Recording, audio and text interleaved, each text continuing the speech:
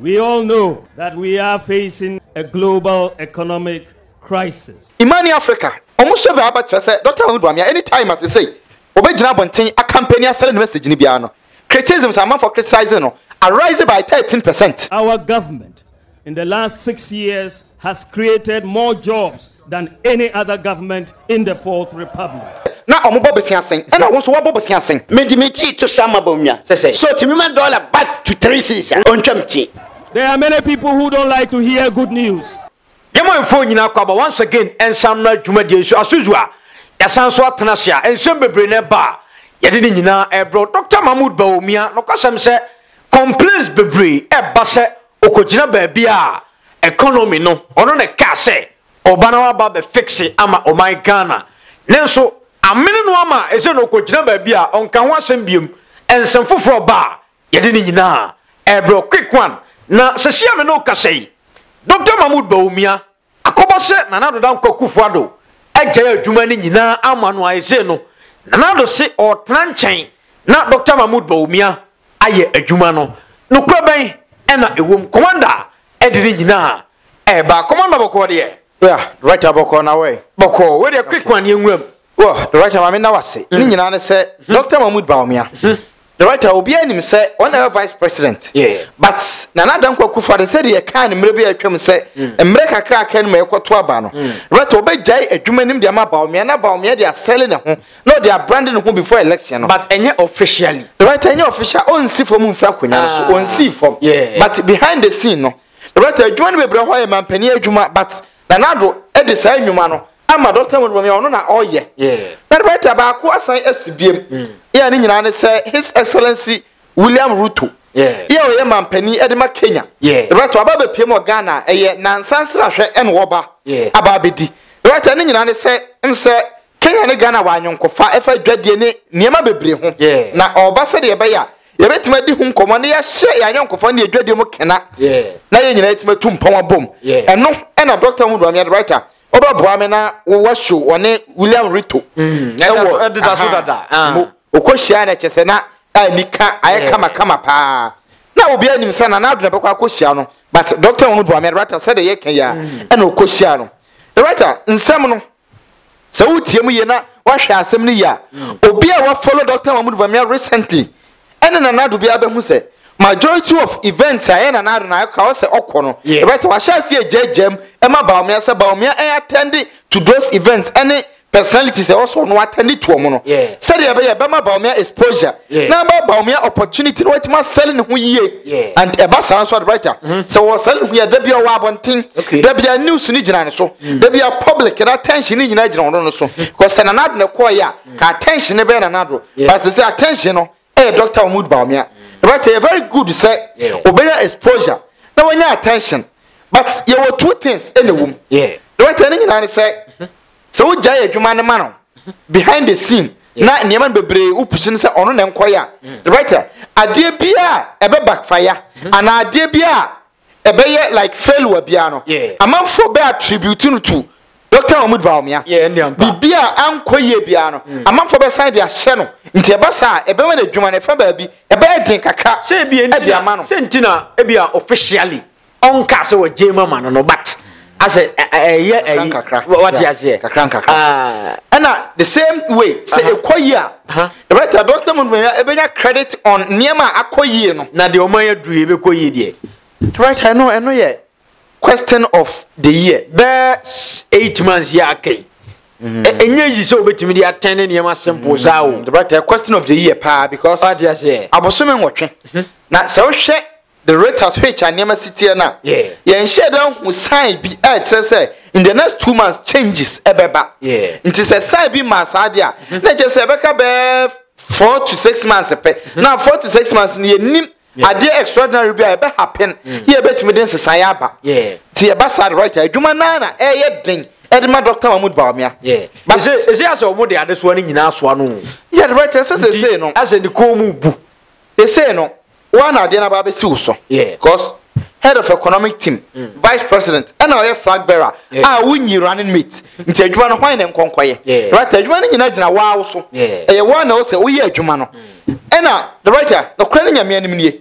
Ope president dia enough from sir because Dr. Modu me abetimi testify from Nanado say obe kai Nanado kwan dodo a otwa ye right Nanado ka kwansini dodo a otwa organ how ki kaboma e chense wa fofom every ha kwa UK aba be mpren right every village in Ghana Nanado etwa kwan ko ho ansa na obe president nti Dr. Modu me at this stage right there also we nyina say wo opportunity wo aban mu nti se Nanado so JJ push you to certain activities, any certain event. Also make good use of those activities, any events. Now the brand you it's a brand in a bar. Right, you get opportunity to win the election. But brand no almost ye. Enye or mine say be ye so. Na unte je Dr. Mahmoud Bawumia na nsenya o kasa bebre no.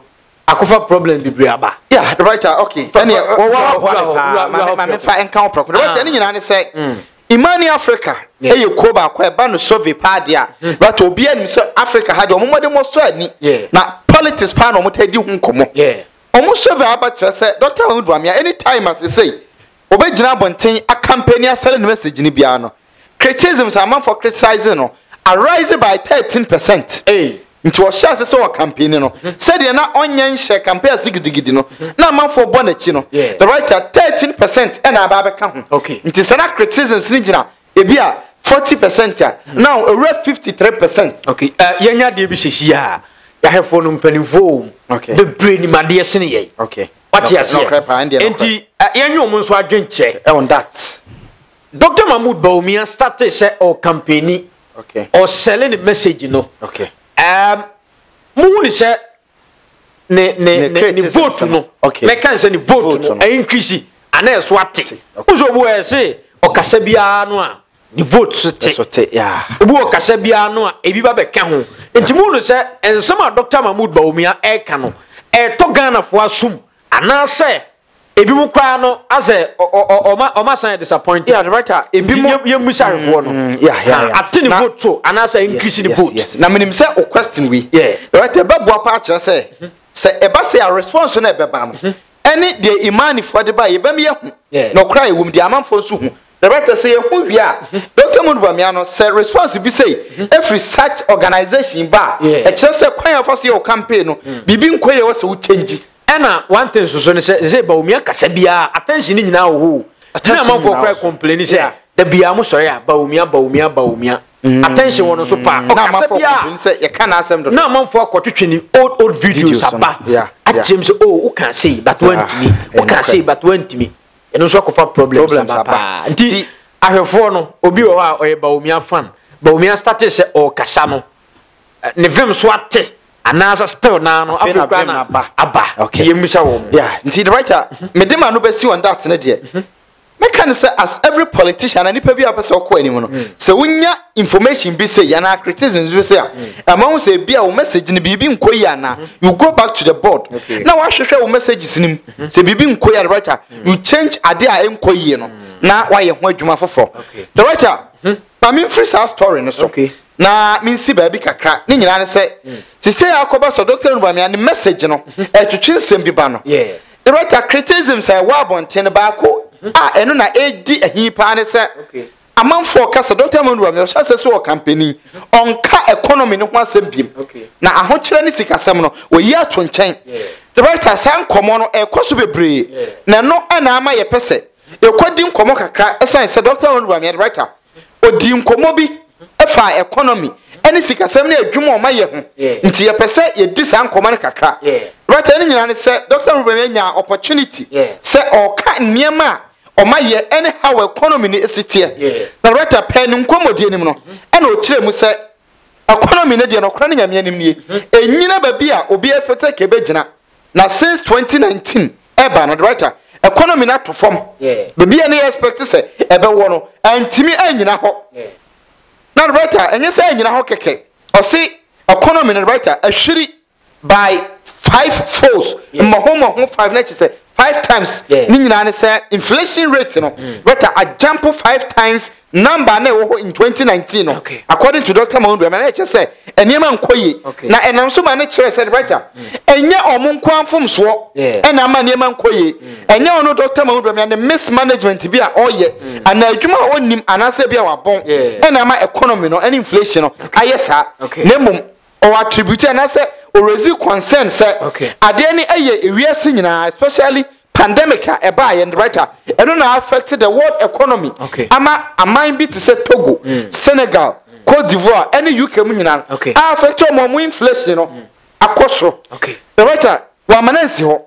o kire mu e kire say upon crisis and ahokyere abani nyina chi no ono Dr. Mahmoud Bawumia ne Nana Akuffo do ma ban no the writer said there be okọ ba bia o kan say no san kan ye omoni aban a omasi classrooms pa na omoni aban ya the writer omabo mo homoden asi hospitals pa the writer ba no the car development say akwan a omaye obi che obia in the history of Ghana na e ba no interchanges a the writer omaye interchanges e che obia the writer wa manansi ho o kire mu say railways since Ghana enya independence aban bi en ho wa ba why more railway lines a chain Dr. Mahmoud Bawumia ne Nana Addo aban ya omoda so eti akonya si nti o kire a lot of achievements a omaye na the writer we Dr. Mahmoud Bawumia obra onya akwanya se on kire niema ekoso manim ne economy no said the bia manfo bi se economy na tese no na me pese obaboa me kakra na yakohwe na yakohwe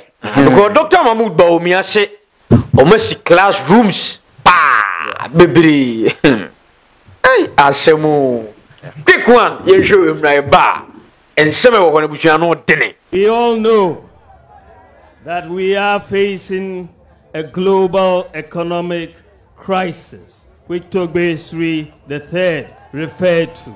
This is a crisis that is being felt all over the world, and the cost of living has accelerated across the globe. If you look at the cost of living as measured by the rate of inflation between 2019 and now, the cost of living or the rate of inflation has increased by 5-fold in Ghana. It has increased by 16-fold in Togo. It has increased by 11-fold in Senegal. It has increased by 7-fold in Cote d'Ivoire and 8-fold in the United Kingdom. The increase in the cost of living has caused hardships, not only in Ghana, but many countries. In fact, the BBC noted about 2 weeks ago that so far this year, in 93 countries, we've had public protests against the increasing cost of living. It is important to note, however, that in the midst of all of this turmoil, we should put things in perspective. The government of Nana Addo Akuffo has, over the last 6 years, taken many steps to reposition and transform the economy.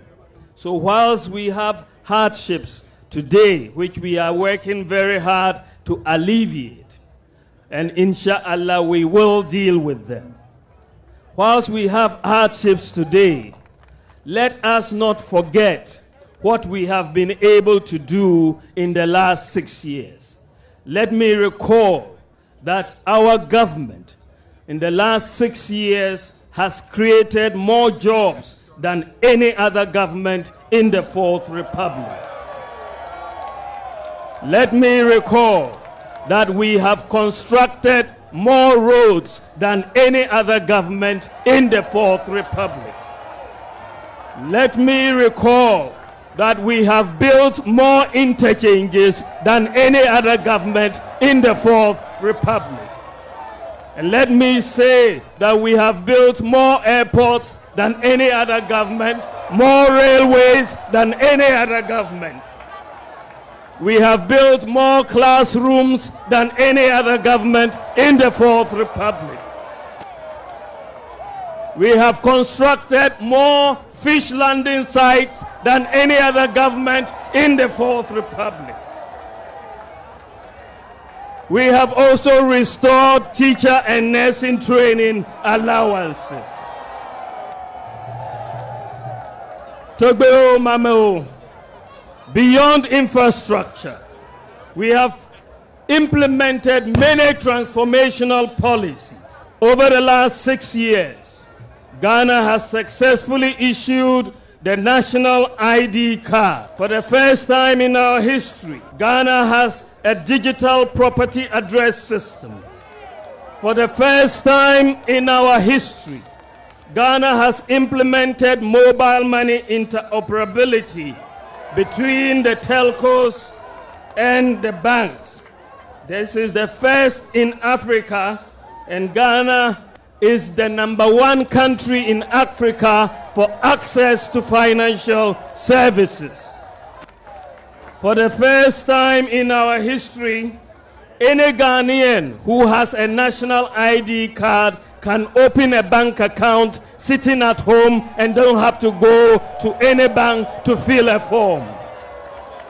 For the first time in our history, we have drones delivering medical supplies to our people in the very remote areas, whether it's blood, whether it's vaccines, whether it's medicines, snake bites, and so on. If you are in Yangbosre, the drones will come to you. Afram Plains, the drones will come to you. Yagabakubori, the drones will come to you, and so on and so forth. And Ghana, our own Ghana, is the whole world's largest medical drone delivery, the whole world. For the first time in our history, people can buy electricity units on their mobile phone. If they can even buy it from China, Germany, Japan, or the UK, and buy their units on their mobile phone. For the first time in our history, we have one district, one factory. For the first time in our history, we are clearing goods paperless in the ports. For the first time, we have digitized the driver's license process. And for the first time in our history, Ghana has implemented the Ghana.gov platform, which is a one-stop shop for public service delivery. For the first time in our history, Ghanaians can renew their national health insurance sitting at home on their mobile phones. For the first time in our history, Ghanaian students can apply for student loans without the need for a guarantor. A Ghana card is sufficient. For the first time in our history, a government gave Ghanaians free water and free electricity for a whole year. For the first time in our history, government has provided free Wi-Fi to most senior high schools, 42 colleges of education, and 13 public universities. For the first time in our history, we have implemented one constituency, one ambulance. For the first time in our history, we established the Zongo Development Fund. For the first time in our history, childhood cancers are now covered. For the first time in our history, we have established Creative Arts Senior High School. For the first time in our history, we have free TVET. And for the first time in our history, we have free SHS. This is accomplishment. This is accomplishment. There are many people who don't like to hear good news, but it is good news. But that doesn't mean we don't have much more to do. Okay, Commander. Yeah, Director. Dr. Mahmoud Bawumia. Classrooms in the Omesi. Yeah. But me na me kase bianca obekani nyina bomesi sisi schools. Ko kan wi na say we no amanfo complaints amanfo na ka onyame na meka. Yeah, no. Ana wo na wo ka. Amanfo say ase classroom there. Obi a wo pre assemblyman. Na oye campaign. Yes. Just classroom you no akam. The way Dr. Mahmoud AC kasa no amanfo keka say ase oye assemblyman. Nye ne eka wo.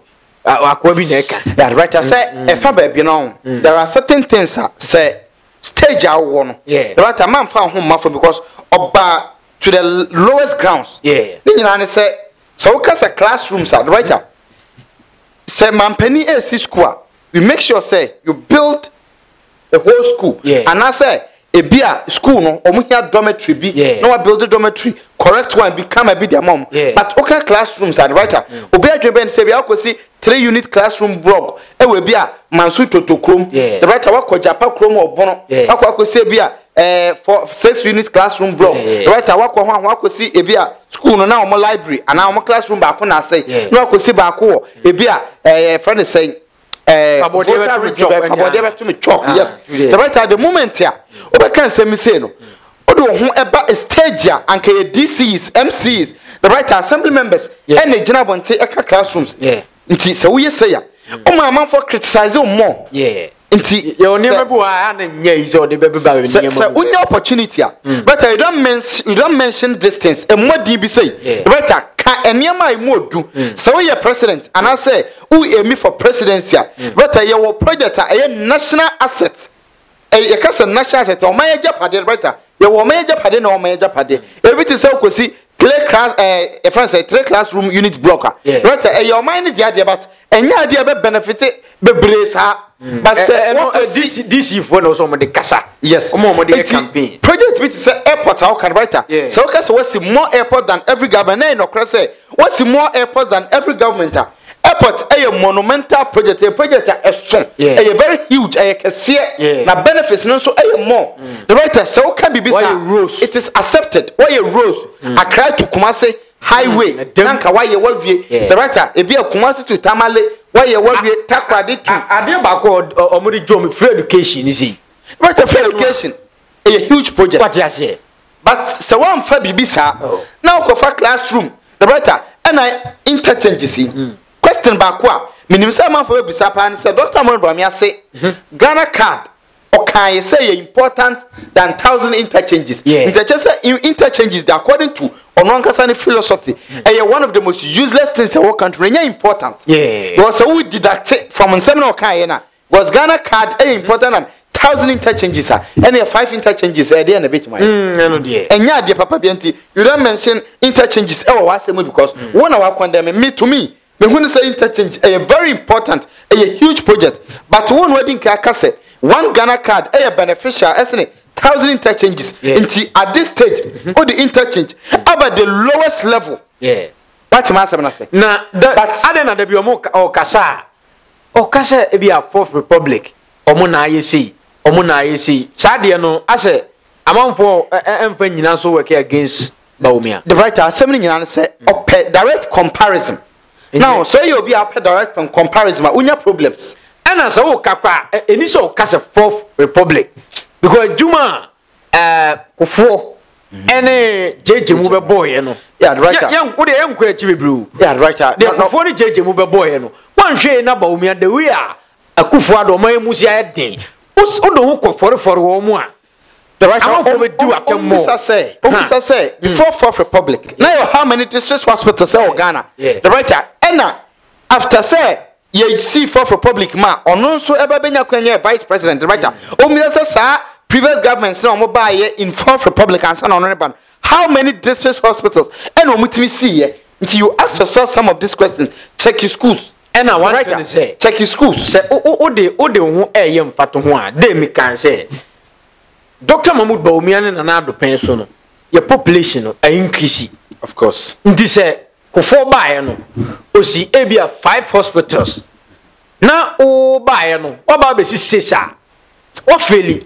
because ono no time no your population and say ne edi u ene no her population so na fa ye adwuma nti ka se wa ye bia chen obi na e ko percentage ni her population no na ye keka ne ma bom a but I think say we say Ghana na no first no na illiteracy rate no dos mo Ghana nti o be gina ho a no ma kan sa ya say nti ye gina ho bo say wa say but na no uka ye be kwa research and the social media na abui first no uka nka wo first no nka wo hefa better social media analyze ya unya opportunity tu ka bo so bia betena so aka cheso no ye papa iken enye sa de tie unya opportunity di aya onhwe ne nsem kan yi nti the right one aspect here and answer question back what da bia obebisa ne say Fourth Republic, Mampeni for Abakwa, Nanado ne Bawumia so buy the writer.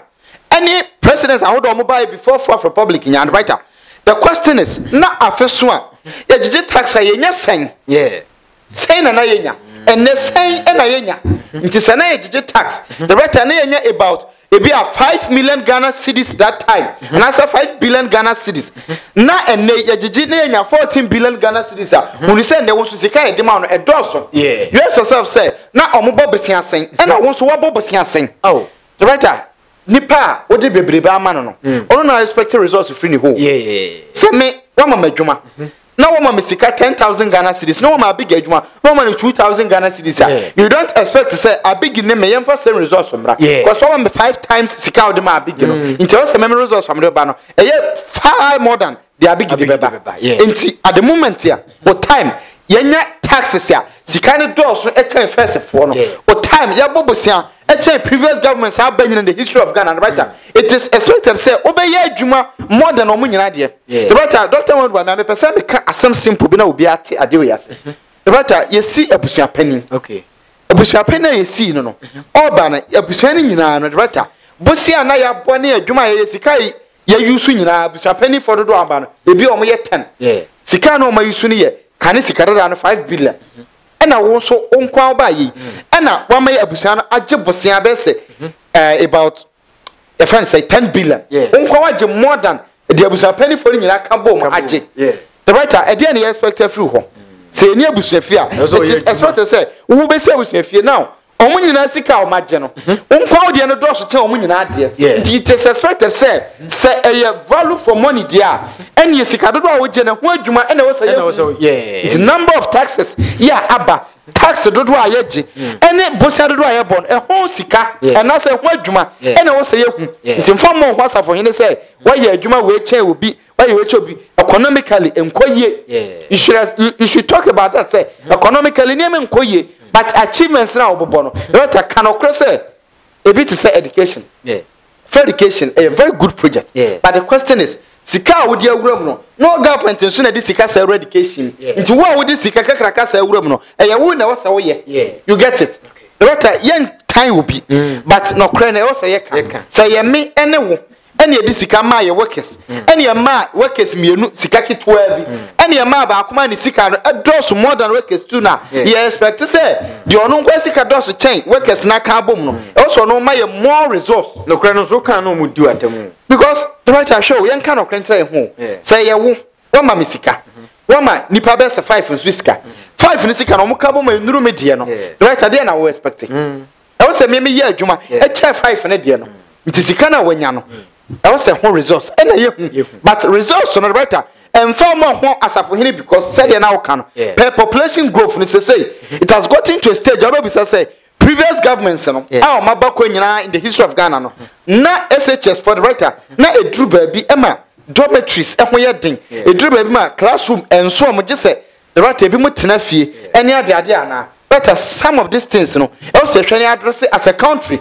Propaganda we've gotten to some stages strike now a course we've gotten to some stages and never now course in education system any all other departments currently the same situations in changing here you move as a nation baby I know you generated writer yentimi no so hu se o man na ye chichire ye be koyanim so ko fatete asem be moderator enye ye tete no enti ena na ye modern world na adie na em say Dr. Mahmood Bawumia em say why nkonya bi yeah the writer Dr. Mahmood Bawumia say nim say o de ho asem ba me de ho asem e ba asem sorry kitwa bi na the writer ani nyina no say ana ye nwie ha no the writer ha na ye wie okay so that mama fa we no enso na enko nim say inflation ho no na inflation no the writer mo inflation mama mo security because him say ade ba ko ya time bi amanfo pe ho asem ate no writer o kan inflation asem but one thing is inflation now compared to different countries no minim exact figures here in 2019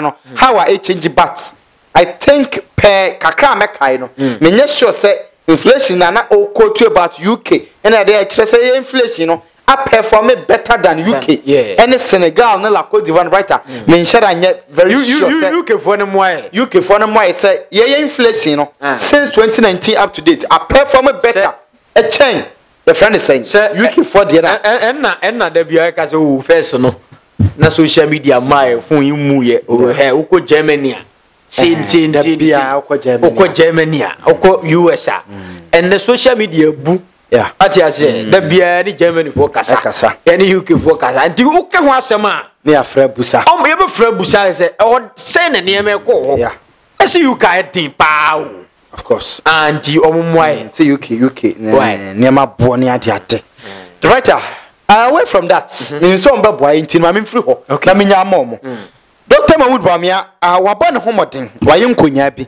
but ani nyina ne sɛ Confanochi Teaching Hospital yenim sɛ renovation e ba be koso na o makra niema efia monani a aba bi duro but niema no bedurem sɛ containers be full na tiles and other construction equipment and a ka ho and materials bi sika a omudi be yina ho aiden kakra nti niema na delay eno na osechemen sabunsu the writer project leader no ono esi osechemen so ema osechemen so bo aya na ja the writer omukoko pie mo Dr. Mahmoud Bawumia ho a ono so bo finally o ma clear niema no e dia ma omo ye trese se de Confanochi niema na ekwa ha bo honom no right after the niema no omo nsa beka amomatimi de akoya adwuma nti osechemen sabunsu ene Dr. Mahmoud Bawumia the writer omo ene di animu ebo aya omatimi akle niema no se obi se da bia betina ha ye di Bawumia atem okay di Bawumia eye ankunya yi se wa beka wo oya de papa ana wanka ne no waken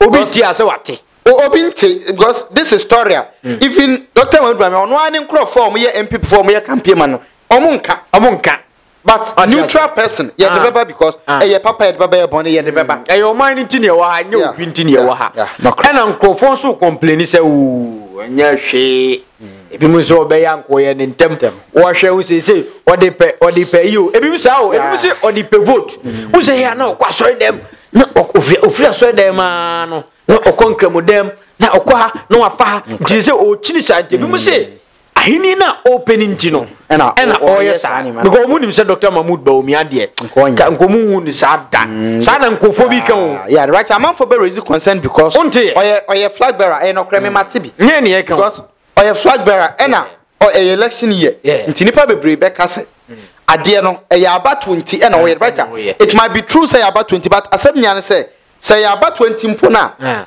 eja anya bia no niema no waye amomo sa e ka right I hope na me akwa bi na kana me say o a bit man say politics nti na we but say politics nti and anya politics mpunti a that emfa nyina nto nchen na yenhwe the good thing within ade no but bibia ya make bia de ya mehwe ne say bibia wo yi mu nyina wi a the main positive thing e wo mu no eno na ye ehia say enyimpi okay abia ma bigi jesu mram na abigi minim so ti news wo ya minim di obeye abigi de me de wa misini wa hwa ontwe still na akwa ne ntwe ontwe on na no ope na do me hu se na nsen nsen che bia na ne Bawumia etwe pa Bawumia application on de so ne quick one abigi jesu bam ana bibibie mo ho right me kona sa quotation na msa se no kra ba ne sen ni o se Bawumia nye o yankramuni onye Kristoni right o yitia enya hwe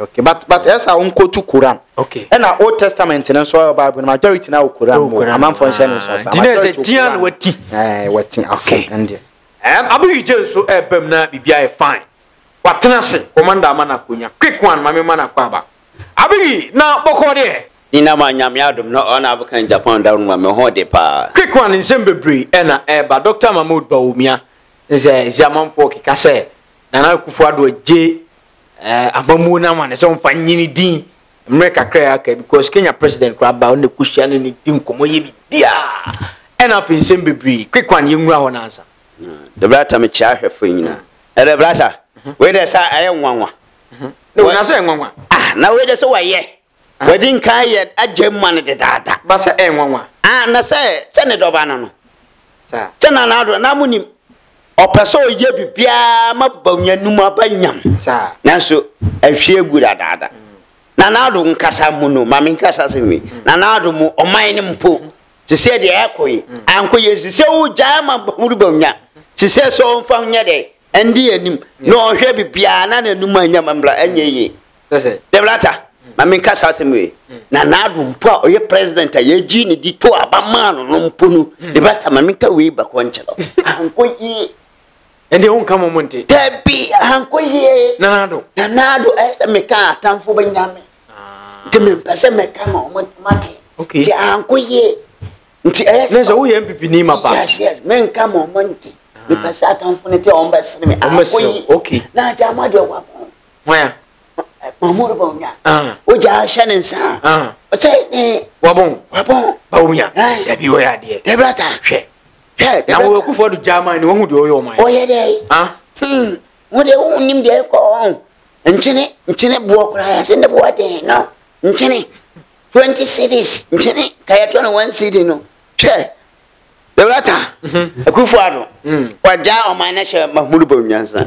Enyo officially say waja but de keka koi wo a so waja ma no so papa no rest yes wakoshia ya faransa kena mampani nka ya sadie se nanado no wasa wakoshia no o enye sa but se ne obi a otimo tie president to president yeah president to vice president ntia ya president to president na de nti na onyanko president ba na vice president de kwasia no ayesa akra kena mampani kura baka se wan fo obuo kakra ma no se wa cha se ate what dey make no enti one kena mampani di nka kasa se we ne president metina nchen nti me pese ono wo hia na de obeye bia no Ghana fo nyina ebo mayere ehu se mahuru ba nwa ya de teni ya to aba no eso oboboa eye plan B ena nanado asole epeso oyesa opeso oyama na baunani mute na Ghana force Mahmoud Bawumia waya de ne te de brata enfa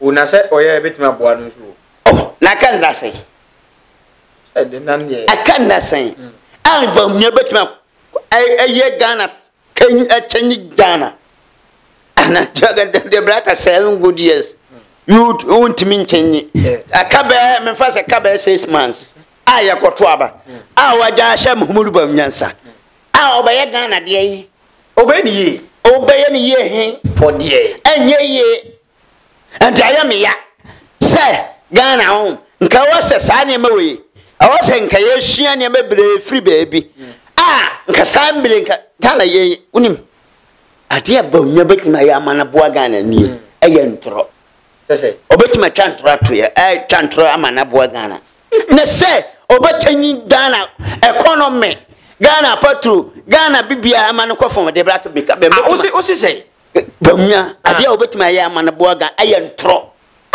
ene obetima ye na se obetima tanyi dollar ba fom de brato me dimiti to so se Bawumia timi yes ade na so obetima ma dollar about 3 cedis enye possible wo de tun kaka that be me catch o so wo ye dey me dimiti to so ama Bawumia so timi ma dollar back to 3 cedis ontwamti ayo chale tupo Bawumia o timi nye hwe na nado mpoya ntimi aye na be 3 cedis de sonodo me say o de bra soro kaka okay ma ba 4 cedis o bra that 4 cedis o de bra ayesa ni timi ne de me aye challenge so me dimiti ato so 6 cedis Chelsea and saying okay me said $60 saying 3 cedis 13 cedis 50 pesos I'm sanity okay what's the member saying my bus 7 cedis me I challenge to Mahmoud Bawumia abi I challenge to Mahmoud Bawumia 6 months on to me manambla on to me hey o mo twauti as yes I'm challenge to Mahmoud Bawumia oh dia over me ayen ka me shia me ay onabu kan Japan ono ba mu otimi ye Mahmoud Bawumia otimi ba mani munyamfo onabu kan se wonim yes and I accept me na se Mahmoud Bawumia betima tene Ghana wa for de me so otimi nye enti aye denti na ya me ya sem pipimpedefo na nado ha MPP o na nado wa ha MPP na Ghana for me ka ho bi ene ye ma na nado ha MPP because it's 2016 since year buona nado abaye president o person sa MPP ni Ghana no because o leader no odi anim no nothing na am say o de se me ansa na mo for complain say obegina ho a Ghana economy no nka ho asem onye sei but o de se me tu da o chim say o sei hu say be bia ye din my name more than from 2019 when you more the UK crana say how cry thing. Emma near my years was CC classrooms near my baby. I'm for complaining say oh China man getting the also ma DC for any assemblyman for any year when you and I say I say Mahmoud Bawumia say o man na yedin mo yedin na obapede o man no say challenges no man no AFC enti onja ma de onabu kan Japan and ohu se ni mo yedin no a obetuma mamba bunadin onsifo and ya on resign no onja ma onabu ne se onabu baba ba ka se o man mo yedin mo den so pre so baba aye za de bratate Jen kanchira yan muse adino muntimi nye jema nipa obetumi aye wuntimi usoro nyem hwe nye omanu aye abro enne Mahmoud Bawumia ene na ado peso ti adibi wo hande blata o so hwe na wo ye ni ye ne ye boss me kanu kura cha se Mahmoud Bawumia so ye Ghana ye one na ado ye Ghana ye me metena han ka NPP asambone da o so me bom abaso me trasa me bom me ka de o ma ye ama NDC fo ye nuane ma NDC fo hu se sei na wa na se me kasa o ma ne mo de nti na NPP antimi anya Ghana nti ya me nuane ma NDC fo ba kasa no che o bo ne ma bebre o se e na o san so se Fourth Republic me say Rollins mo pen so ba Kuffour mo Atamos mo ma mo nyina o ma ye adwuma se na o mu nyina but Kuffour be ebe mu I'm laughing. I know when you're human before. Any money you. Hey, why are you? Na say, Sabio, Mahmoud Bawumia. What you call him who are they when you and who are they? The brother, then can't you Mahmoud Bawumia say? And for whom compare yet penny for no much money. Just have Mamka open penny on the vice president about my new scapay and another Mahmoud Bawumia.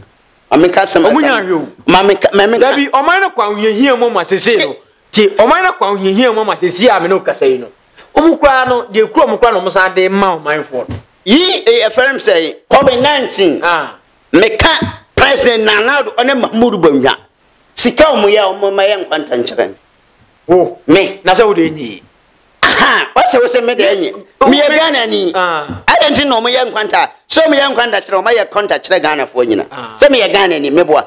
I know Membusa said, but premium, what me a home quanta today. Ope or Montpellier or buyers as or Sayi, COVID-19 through 1 year scapaya and anado. Omudi nipa guho, omusenipa gu. Omo said abusha ben and dear, you know who evidence. I am men American. And you know who evidence be. Okay, you know why. Tie, and you want to me and compare Kuffour. The free. Hey, Oko Babianu road. Kuffour ni ye. Eboa. So for la interchange. Ku edi ko nyina Kuffour ne ma. Why ni ma bebre. And omo na me pesa me busa na na do ne nan ayi se. Kwan o ma ye na Ghana ma me nkyere o ebi ni ayi. De omo ndi omo panimu bi wu e wa atwoma ye fra ho na ye sa atwoma ye yi. Ta atwoma tachiman. Ana omo de abubakugu ho abubakugu wanwe ana omo fast wanwe so ano de omo ga so omo ya de na megitum aye no kwese Mahmoud Bawumia ana na nado omo ya adwuma chen Kuffour person se Kuffour person be Kuffour de on them on say yes kwan a nipa fa so onfa kwan onfa wanwe emfa buo abo ngu kwan fa se ampanifo e be kuro nti omo mfa ngu no omo nko ano de omo ya de so omo yes adwuma no Mami kasa cham Kuffour mu person en Kuffour mu person en Mahmoud Bawumia ne Nanado omunte ye cham miensa omunya half enti eya mususu nkasa nipa o da bia me kasa se nipa wabon a wontimi nya hwe no ono abon no ho baso okay nipa wabon a wontimi oni hwe ya no okodu ba bia ono abon no ho baso ka jana ye mo abaso yes once Kuffour akwagina ba bi kasa na ma ye bibi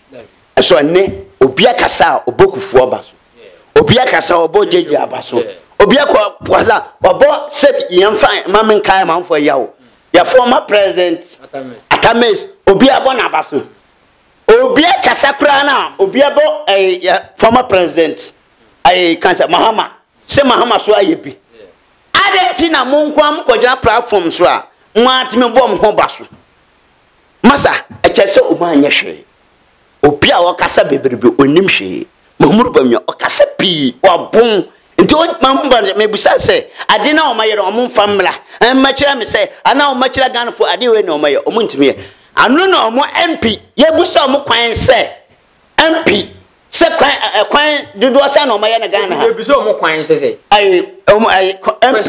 question se ade na o maye na Ghana ha no wantime anyia no former president Kuffour persebiansi da se babusa MP se ade na mobile 8 years ade na maye ntimi ore ne sakwa kira wa twase keto bi sakwa ni kura o mu kasa no kura no bridge no maye o mu kura mu nyanya hwe ho o maye kwan no bataka bridge da ho kakraka awi ne sense be fo otu anti no the compare former president Kuffour okay enye adwuma da former president Kuffour name ba kwa oye musoro mudi senior free school e di bom abaso no Kuffour ne di kan Kuffour ne di aye bi da ono afrija KG1 no starting to SS3 mumbusa say na JS3 KG1 to JS Ghana for be kamia mumbusa tam ne ko school na etwe school now that na ko school na me ko school dudu se o ko dudu se ana no da chire back door maka chire former president Kuffour me sa mo be kamia satam na ko school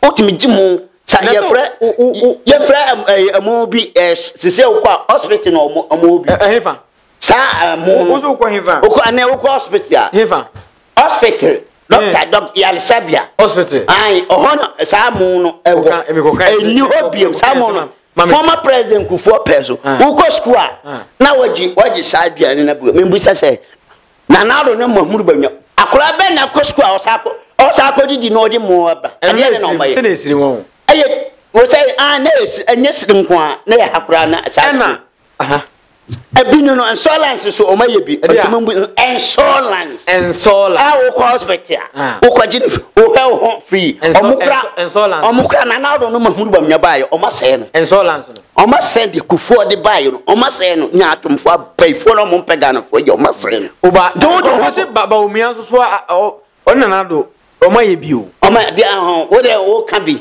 se ai na unti se commander ye story no konfa chi niema bi eba ai Bawumia ginema ma o mayi niema ni nyina ba o menya nya atom me de wiase ipo ya de o sai okay me de be me kai obi si meta no sa de we a emba wotima gina mu wabo mu wa ya de na me nka se ansa na obi mfa bibi ma obi no na wo botai ntira elie mani Ghana fo se me biem mani kakra wo Mahmoud Bawumia me biem mani kakra wo Mahmoud Bawumia ya ado ye we enye ko opese mukoto abama no mankai Mahmoud Bawumia konfonachi no mo pian ne mako no an ko ye Ghana ni bia tia na koma ene papa hawa ya de o obwa vote ti no dimika di dada na Mahmoud Bawumia nti wonim se konfonachi ye hia wantimi anya ne na odimika de brata